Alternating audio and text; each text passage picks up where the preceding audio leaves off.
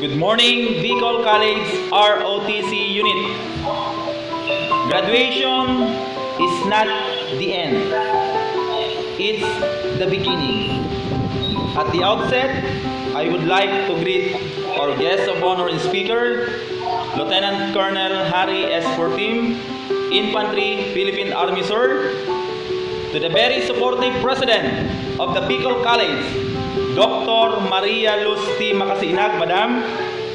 To the very energetic NSTP Director, Professor Salvador Madelar, sir.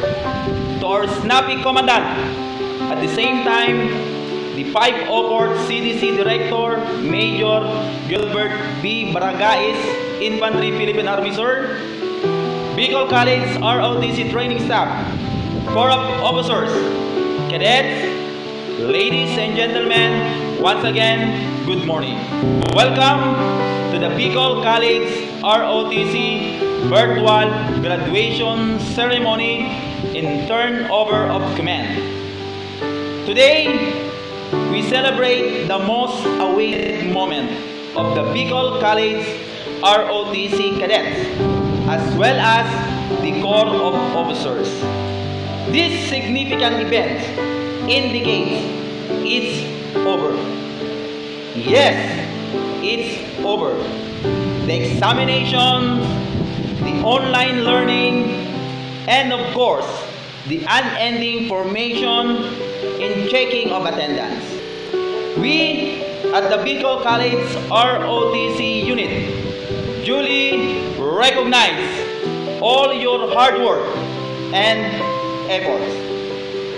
To the Corps of Officers, Cadets, it will be beneficial to you, especially when you adopt and practice the discipline, the knowledge, skills, attitude, and values imparted to you during your training by the members of the Bicol College ROTC training staff. As I said before, graduation is not purely an end, but the beginning of another chapter. The graduation is not about the certificates and the awards that you receive, but it's all about the blessing. To the outgoing Corps Commander, thank you for all your efforts. To the incoming Corps Commander, good luck. And please bear it to your mind that two basic responsibilities of a leader: to accomplish your task as a leader of the group and look after the welfare of your subordinates.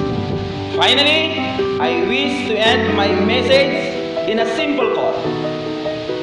Education is not preparation for life. Education is life itself. Ladies and gentlemen, once again, welcome and good day.